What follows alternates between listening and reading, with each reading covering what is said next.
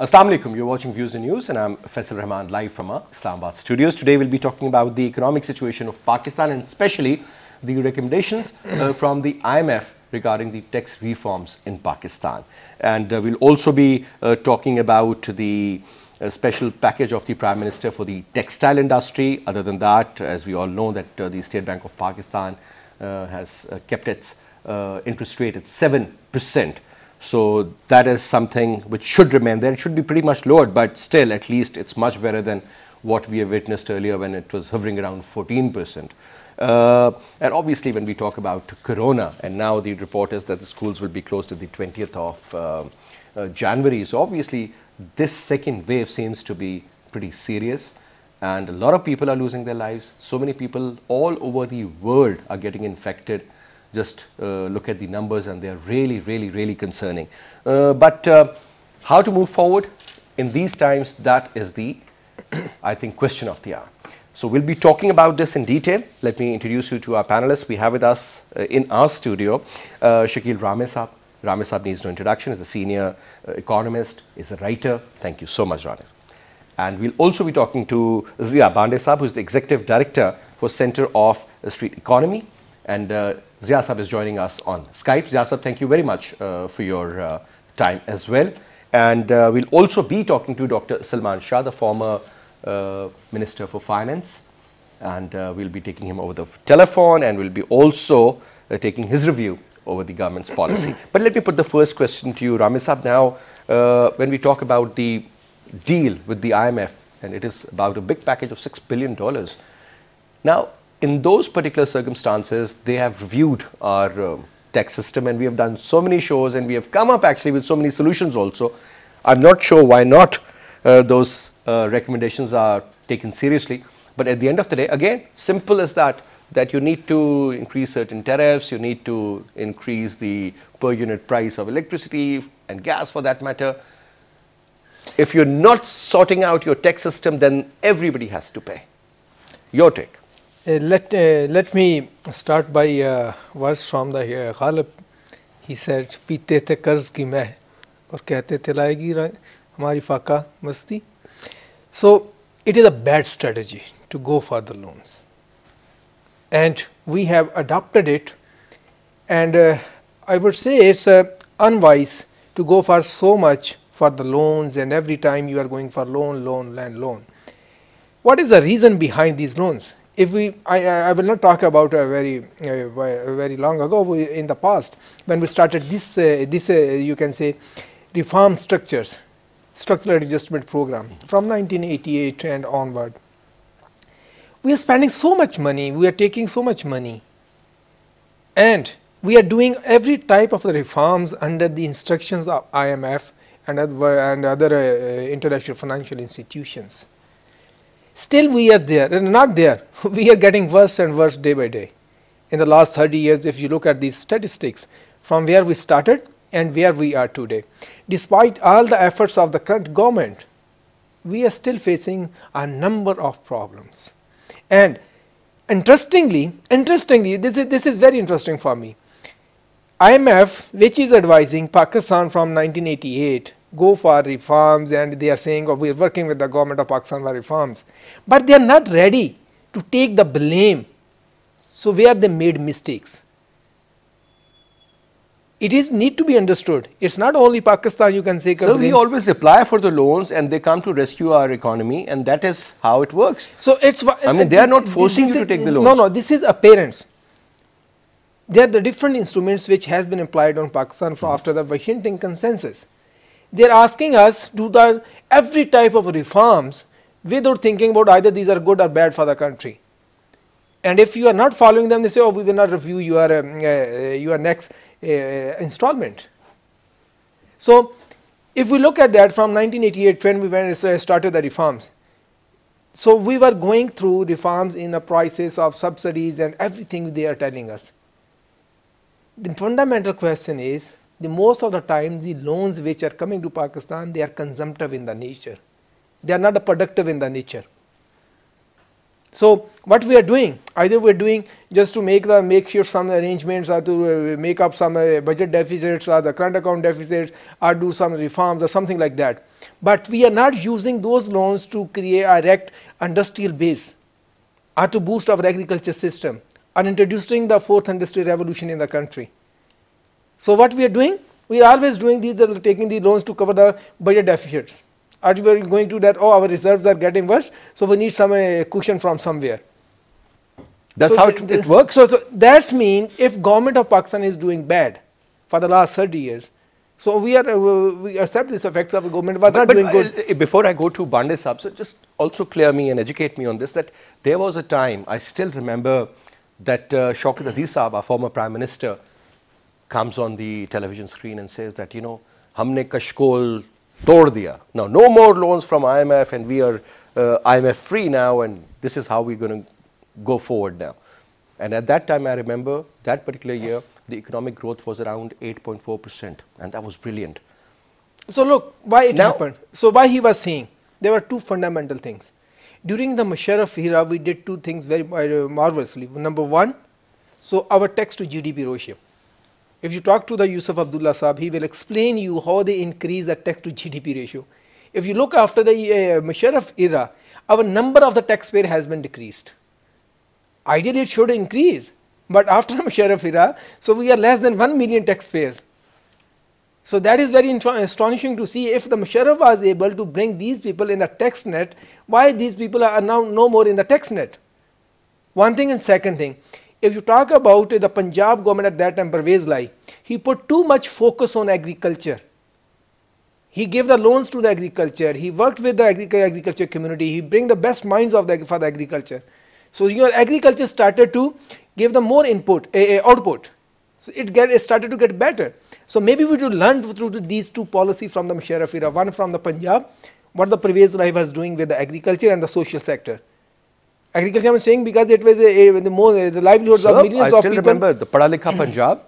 Padha Likha Punjab. And then the 1122 service for medical. These are the social things. Exactly. I'm talking about the agriculture. I think the credit goes if you look at the statistics of those that era, you will find that our credit was increasing like this one, peaking. So they were also giving other types of the facilitation to the farmers in terms of the market, in terms of purchasing their output. All right. So these were the two things which happened in the Musharraf era. After that, despite the fact we had CPEC from 2013.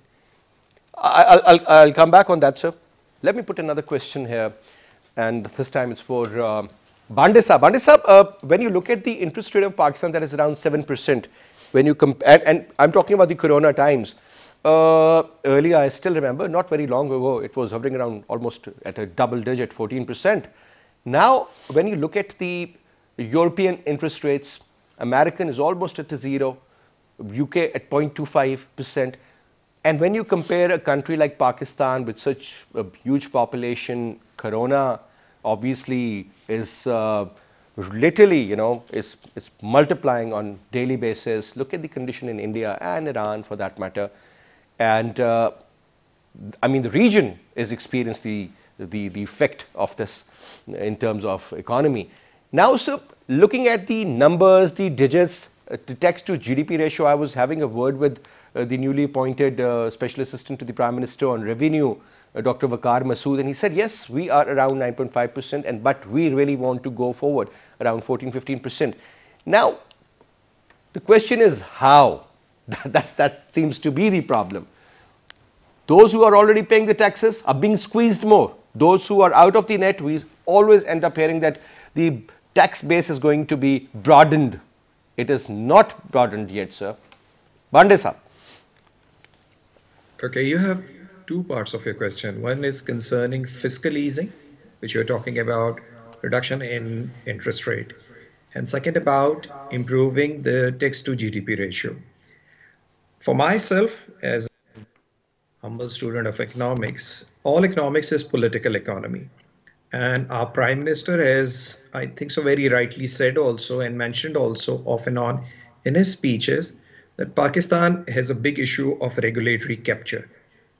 So when you are talking about easing out of these interest rates also, Who are the beneficiaries? They are the beneficiaries of the small and medium industries? I don't think so. Most of the beneficiaries of all the government, if you look at the government side, all the incentives, major incentives, are being captured by the elite. So is the elite sufficient enough to push this economy up? Unfortunately, it is not. We cannot just close our eyes.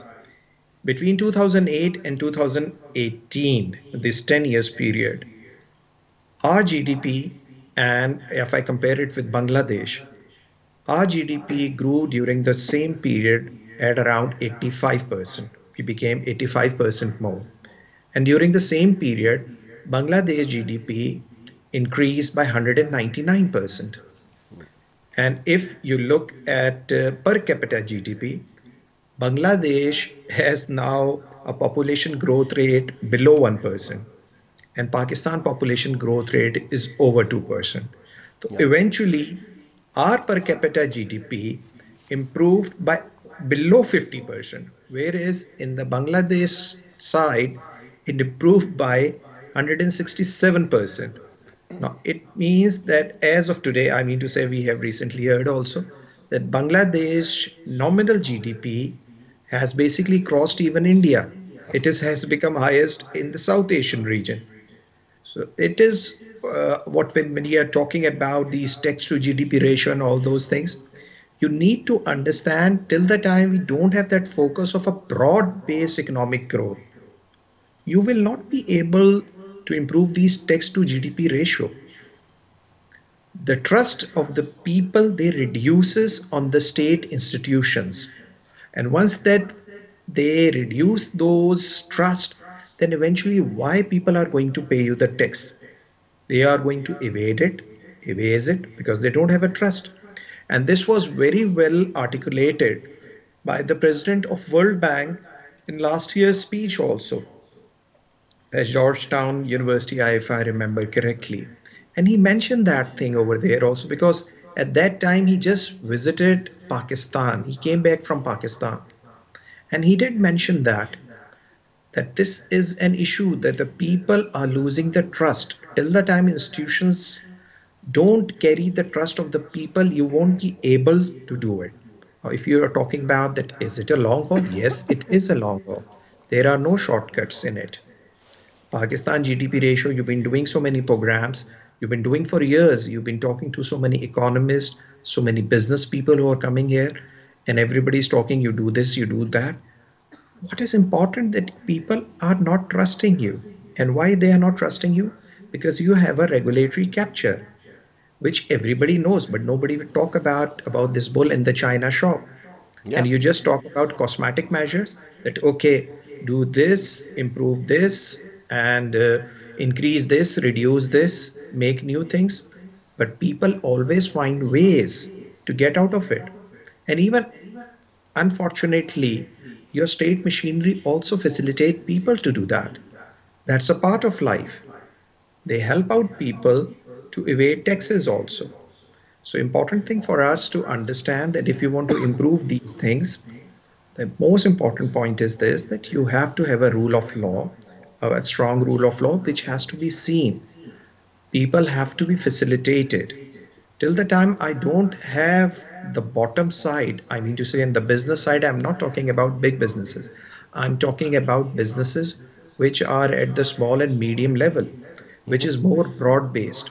We talk about gimmicks. We talk about Faisal very openly that let's have IT and IT is going to safeguard ourselves. My dear, in Bangladesh, there is no IT which have took them into the most growing nation. It is the textile. No, textile is not even there. Textiles have total share of 15%. If you're looking at from that perspective, but Bangladesh has become the second largest textile producer, garment producer after China. So looking at the size of the country and looking at the output, that's amazing. Bangladesh has a GDP of $275 billion. They have an exports of $42 billion. If you look at the total GDP, it is around 15%, not more than that, 15%. It means 85% of the GDP is produced by something else also. That's what you need to understand. Big countries like us, China, India, Bangladesh, or Nigeria, or these big countries, we will not be able to sustain our countries only onto the exports. We have to look at the domestic market also. So, what is important for Pakistan to understand that don't go for gimmicks. Any person who have some excess, any APTMA, any FPCCI, they go and safeguard, and they tell you that if you help them, if you give them that incentive, that is a panacea for the economic well-being of the country. Unfortunately, that is not like that. It's not for the Okay, country. Pandey sir, another statement issued by the State Bank of Pakistan is regarding the large-scale manufacturing, and they have said that 4.8% growth has been witnessed in the LSM, large-scale manufacturing. And interestingly, they said it is textile, food and beverages, petroleum products, paper and board, pharmaceuticals, chemicals, cement, fertilizer and rubber products. So primarily these are the areas. I mean, I think Pakistan is doing better. And when you look at construction and the related businesses to construction, the focus of the government is on that side also. So do you think if construction area really picks it up well, a lot of employment would be created and so many other businesses would also flourish and grow along with that? Look, when you're talking about construction, construction is not a primary industry. It's normally complement the industry where the people are making money and they're investing into it. Unfortunately, Pakistan is being developed, or I mean to say it's been coming up more as a Plotistan as compared to real estate business, which we talk about. In your country, the REITs, I mean to say they have not picked up. In your country, most of the money, which you call a black money, is still residing there. So it means it's a dead capital which is residing much of this real estate. Even if government is going to work out on that real estate, the construction side, what is more important that your real economy is not going to work. Who is going to buy those flats, those houses, those offices? Most important point is this. If you look at the New Deal projects which have been done in US in 1930s at a Roosevelt time to take it out from the economic problems, from the economic downfall, it was basically large scale projects which are infrastructure side projects. It was not office buildings being done in Manhattan to take US out from it. It was large scale, just like in 1960s in Pakistan. We have large scale infrastructure projects like we have seen in China also at times. It's a large scale infrastructure projects. Unfortunately, this regulatory capture in Pakistan is very strong, and they have got all the airtime also. They have got all the media support also. And whatever they tell you, they tell you. The people have become rich who are at the top. But unfortunately, Pakistan as a country is not going ahead. I have just given you figures. Figures are not lying. I have given you the figures of Bangladesh and Pakistan. Bangladesh has far less land. They have got more pressure of the population. But what they have done, they have basically rolled their real economy. That is what is important. Are you seeing a real economy? Yes, you're getting some figures that food is moving and these moving. But what is the real economy? SME sector. We need to know what is an SME sector is doing. To be very honest, sir, never heard about any reforms in the SME sector, and that is the backbone of any economy in the world, sir. And I'll come back to you on that, sir. Now, let me just put a question to you here, sir, regarding the inflation. I mean, the government believes that the food inflation will be controlled, and it is all about the demand and supply factor, and people have been identified who are the hoarders basically, and you know, when you hoard, we all know what happens at the end of the day. Making money, but whatever. You talk about wheat, you talk about sugar, you talk about so many other commodities, fruit, vegetables, so on and so forth. Now, so when you talk about the food inflation, if that comes in control, do you think we'll be having some sort of a margin to further lower the interest rate from 7% to further down in the corona times, when you witness that countries like USA, they're working at 0% because of the current economic conditions? Or you believe that no, Pakistan can manage things by maintaining the interest rate at 7%? Well, so look, first of all, I am against interest rate. at all.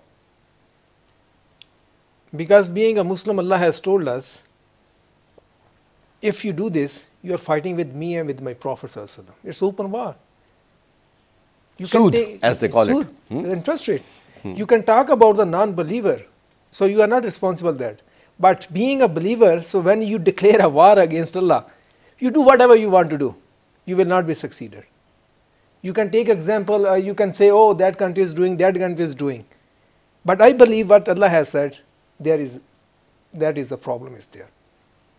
One thing, and second thing, by this interest rates, what, if you look at the pure economic terms, what ills it have? Accumulation of wealth. In the few hands, when we're talking about the elite capture, even in the most advanced countries which they talk about, they are having the best trickle down policies, still inequality is increasing there. So inequality is increasing there. Why? The corporate sector, when they're talking about, they're benefiting from the billion, they're taking billions of dollar concessions in the term of low 0% interest rate. Still their economy is not recovering. One thing is Right. So if you allow me, we've been joined in by Hafiz Pasha Saab, senior economist, and I think one of the big names as far as the economy or the economic matters they are concerned. Assalamu alaikum, Hafiz Pasha Saab. Ji, assalamu alaikum. Sir, thank you so much for taking your time out and talking to us. Now, we were having a word regarding the IMF pressure, or maybe pressure is not the appropriate word, or maybe, you know, whenever they try to, you know, apply certain formulas and they guide you how to go about it. Now, sir, we'll just get back to you. I think we just lost the connection, but yeah, you may continue, sir. Okay, second thing, on a food inflation. We had enough wheat. Why its the price is increasing, then why there is a shortage? We had enough sugar. Why there is a shortage? Number one thing, our policy for agriculture, when I'm talking about the agriculture, it starts from the production to market, to the supply, to reach to the consumer.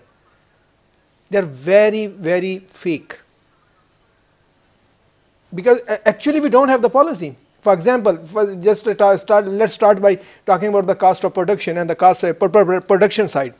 We are giving blanket subsidy. Faisal Saab, in Pakistan there are 8.2 million farms. 8.24 million farms. Out of them, 7.34 millions, they are less than 12 acres. 7.34 million, less than 12 acre, and less than 1 acre is 1.23 million, less than 2.5 acre is 2.3 million. Now you are giving the blanket subsidy. Do you think the farmer who has a less than 1 acre will be able to afford this subsidy? Never. Subsidy doesn't mean that you just pick up top 10-15 names from every single province and just facilitate them. They would pick up the urea, the other stuff, and they would hold, and then the poor That's man what I'm is going saying. to It's a blanket subsidy. We need to go for the targeted subsidy. This, I worked on the the policy. targeted subsidy, but you know, when you hear that these trillionaires, not billionaires, trillionaires who are you know, controlling the sugar sector in Pakistan primarily, they end up getting huge amounts of subsidies, yet the prices are skyrocketing, yet the availability is an issue. So don't you think this is the time to just go after I worked on a methodology. I worked on a methodology. I say it's a two-edged targeted subsidy. First of all, we have to limit the subsidy below the 12.5 acre on the production side. Give the free of cost these inputs to the less than 2.5 acre people. Sir, you allow me, you know, because we've been again joined in by Hafiz Pasha Saab. Pasha Saab, sorry, we had some technical issue before, but now you're back. We were talking about the overall economic situation in Pakistan. We were having a word about the tax collection, increasing the tax base, lowering the interest rate. Now, again, let me repeat this question to you earlier, that currently the government really believes that, you know, we need to look after the inflation, and there is a certain policy that is going to be in place. Government is going to take some very strict measures against all those who are not complying, and then on top, we hear big names. They are trillionaires, and then we hear from the Prime Minister that there are mafias in the sugar side, in wheat, you name it. So obviously, one challenge is about looking after the affairs of the mafia, but at the same time, the presence of the product at a at an affordable price is the key. Now, how to go about it, sir? Let's start off from that. Food inflation. Pasha Saab.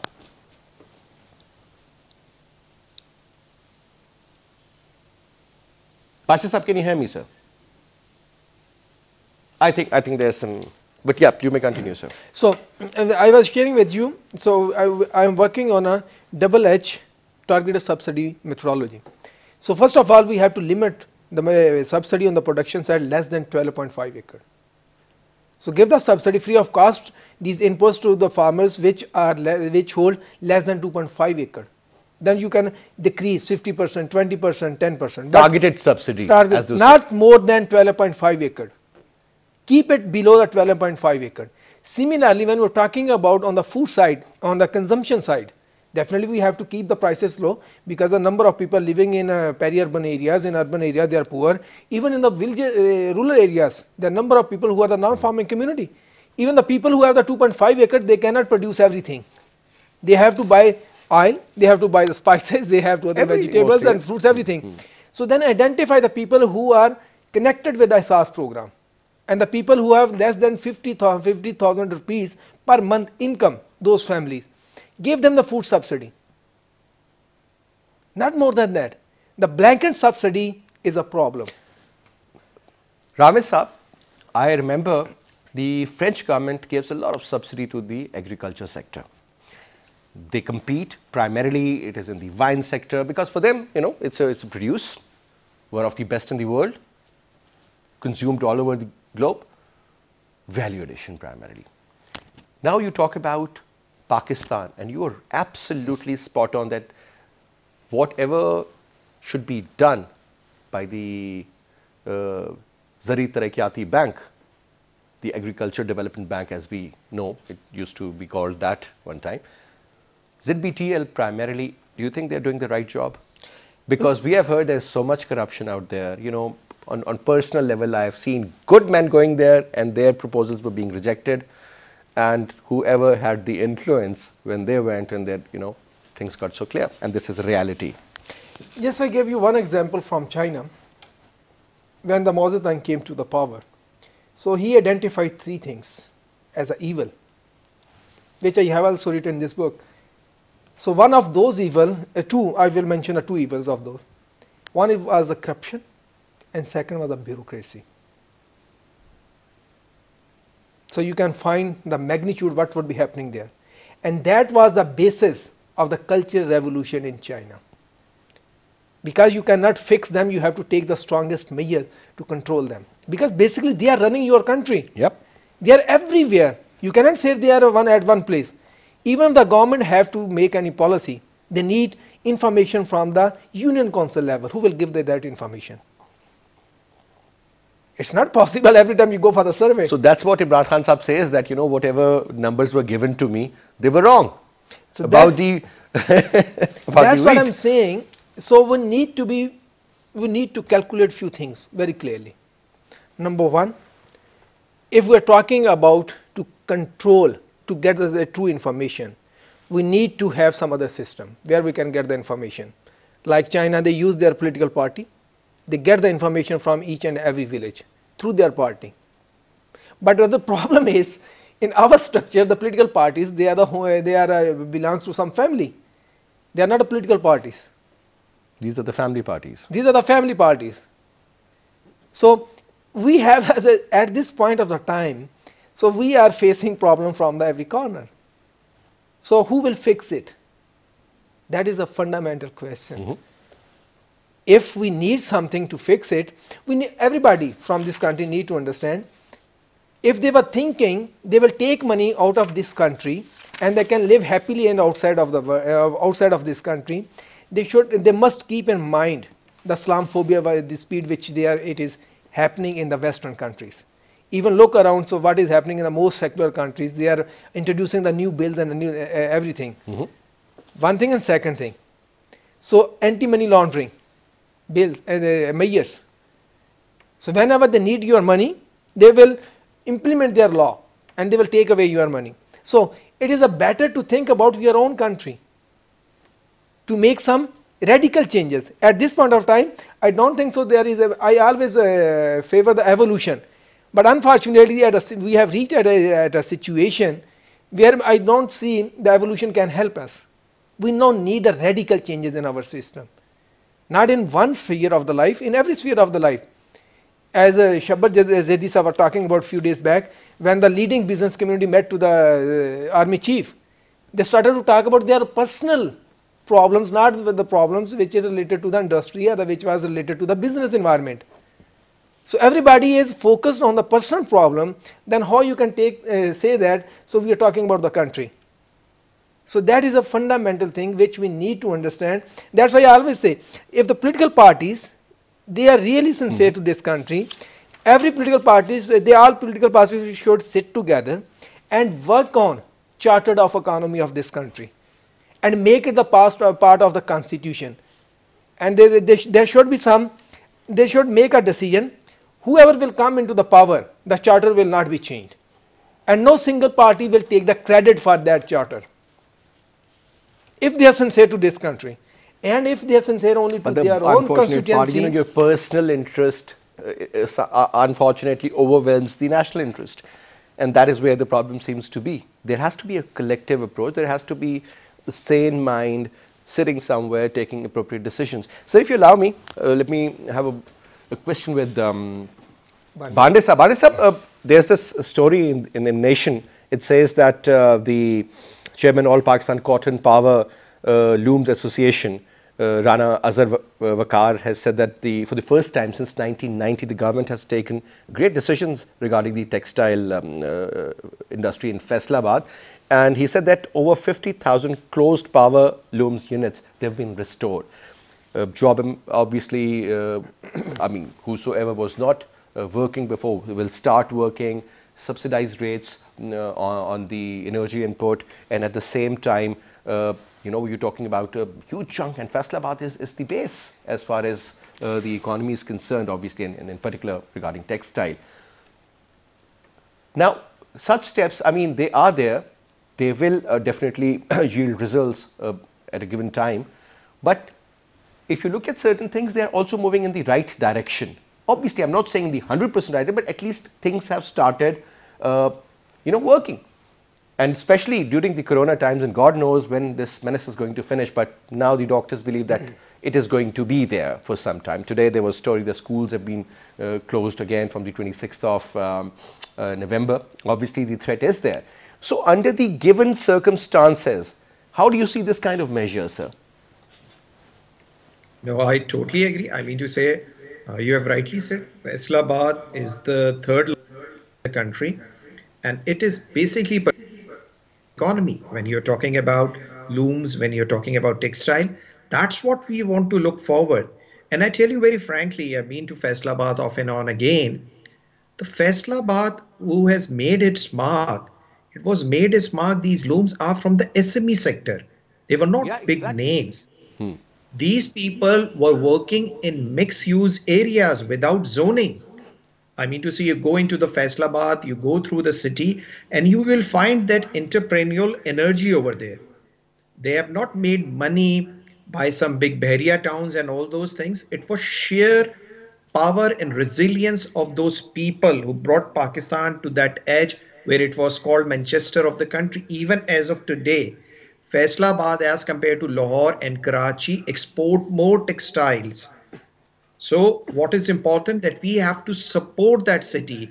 We have to support that, because that is the sector which is going to create jobs, which is going to create the whole value chain, which is going to create the purchasing power in the economy, through which you can buy all these plots and flats and houses and all those things. That is important. One thing more which I want to talk to you, I don't know whether the people over here has discussed or not, because I was just following, and Shakil is sitting with you, Rame. He is also a very big proponent of China. Do you know that Chinese nowadays are supporting street economy in their country?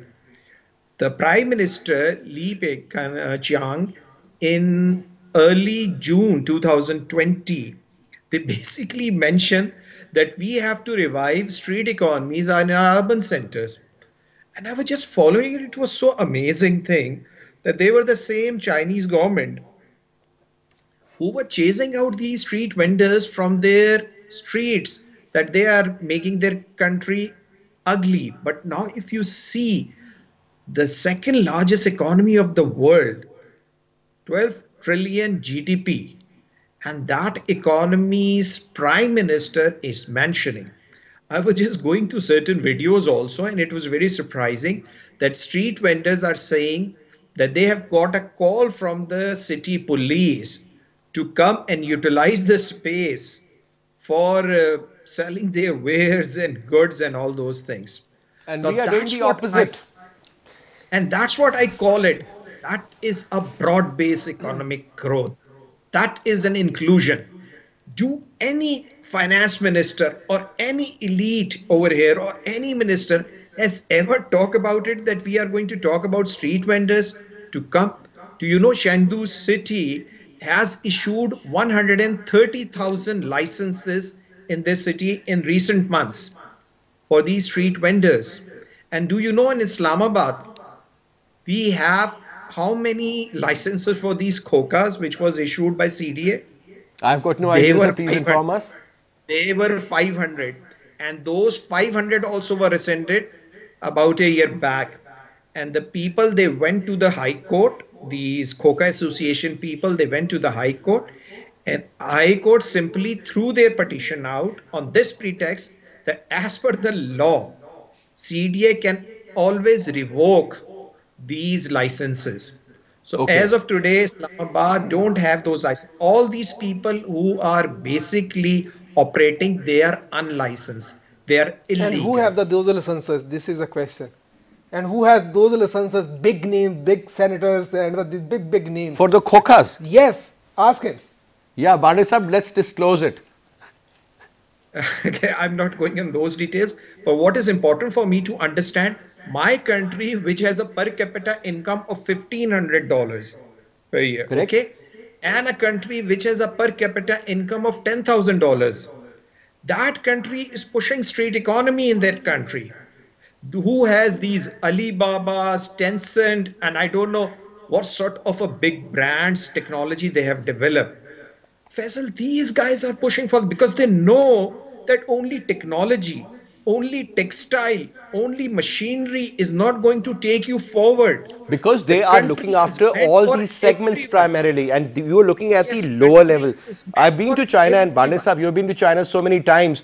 I mean, you would see, you know, over here the issue is regarding the encroachment, unfortunately, because, you know, if you allow 3 people, 30 people will end up there, and you know, there will be no parking space available. There would be a problem for the pedestrians. There would be a problem for the people who are commuting from one place to another.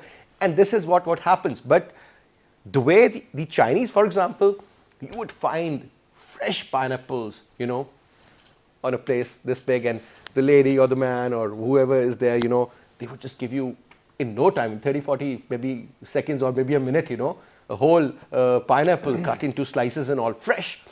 And Yeah, this is how, exactly. how things are improving. And so, like, we have pakoda shops or samosa shops, or for that matter, you know, like small scale businesses all over Pakistan, I would say, including Islamabad. But you're right that when you look at the agent of a country like China, for that matter, look at 60 to 70 crore people who came out of the poverty line, and now they are pretty well established. I think that kind of a focus should also be here in Pakistan. I'm not saying every city, but this is what people do.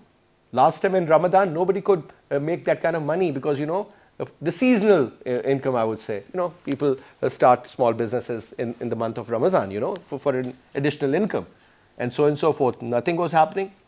Your take. No, I totally agree with you. I mean to say, what is important for us to talk about it, we should not talk about only big numbers or large manufacturing. The future of this country lies with the small enterprises, with the micro enterprises. They are the people who basically produces most of the jobs. If you look just at one chai khoka who is Yeah. making chai, he is basically producing employment for 2 more people. Now, 3 people are employed by that. You got my point? And Yes. if I'm looking at Islamabad alone, Islamabad has a population of 2 million. On average, 1.5 to 2% will be a street vendor population. You go in the Sabzi Mandi side, you have got about 5,000 vendors working over there. Now, it means that in Islamabad, we need to have around 30 to 40,000 vendors operating in this city. And if you look at 30,000 vendors and 6 an average family, 150,000 people, households will be supported by this industry or this sector. Now, that is what is important for us. I'm just talking about one sector. And you talk about Pakistan, which has a population, urban population, if you just talk about it, it's over 80 million. So 80 million population, if you look at the number of people which they can support, it around about 1.2 to 1.5 million, who will be the part of that workforce. So just imagine the size which we be ignored, and we are talking about big numbers, we are talking about big technologies, we are talking about AI, which are not going to produce employment down below. I'm not against the technology side, that's a part of an economic, but Absolutely. for God's sake, don't get blind. Don't get blind with these fads. You are a country of 220 million people. Most of them will never have that sort of skill set to be a part of that technology. What about those people? We have got these rural areas. Has anybody thought about that? We talk about only rural areas. Chini महंगी हो गई है, wheat महंगा हो गया. That's all we talk about it. We don't talk about it that how to bring those people out of poverty. When you talk about China, that China, how they brought about the, all these They people had a out of plan poverty. and the implementation was flawless. That's why they Even- had such great results. Like And there Rame was a very talking strong about- will behind their idea as well, sir. Yeah, Pandey Saab. Rame was talking about the political party, the Communist Party. Unfortunately, Communist Party is the state. Now, in Pakistan, we don't have that sort of a thing where PTI or People's Party or PMLN, any party is a state. It's not a state. We cannot have that model which Chinese have. Chinese have a very different operating model of operating there. The only thing which I'm talking about is those principle of inclusion which Chinese have. Irrespective you have democracy or you have dictatorship, at least that inclusion element has to be there. Otherwise, what Ramya was talking about, the surgery or the revolution or all those things, it will come out when people are fed up. First thing, you have political instability. Second thing, you have violence in the city. You have youngsters who are ready to pick up arms at any pretext, whether it is religion or ethnicity, anything. Why? It all goes down to that exclusion nature of the economy. When you have that exclusion nature, people lose hope. And once they lose hope, you are in big shit then. It's not that easy to talk about all those things and make people realize All why right. we having all these, All right. I mean to say, street crimes and all those things. It is because of that. Absolutely. I mean, this is such a big, huge subject, Pandey Saab, and definitely we will be doing a show regarding the suggestions how to uplift the economy. And I think there are so many ideas, everybody has so much, in their mind, that I guess these are the decisions, if they are taken at the right time and they are implemented in an appropriate way, they would definitely give some positive results. And that is what the Chinese have done. And I think street economy, that is something brilliant. And it suits so much for an economy like Pakistan, for a country like Pakistan for that matter. Pandey Saab, it was a pleasure having you. Thank you so much. Rame Saab, it was a pleasure having you, sir. Thank you so much for your book. This is Understanding China for Future Cooperation. All the best, sir, for your future writings as well. Thank But you. pleasure again, sir. It's all ours. That's all we have for this hour. I'll see you, inshallah, tomorrow at 8. Till then, you take good care. Khuda Hafiz.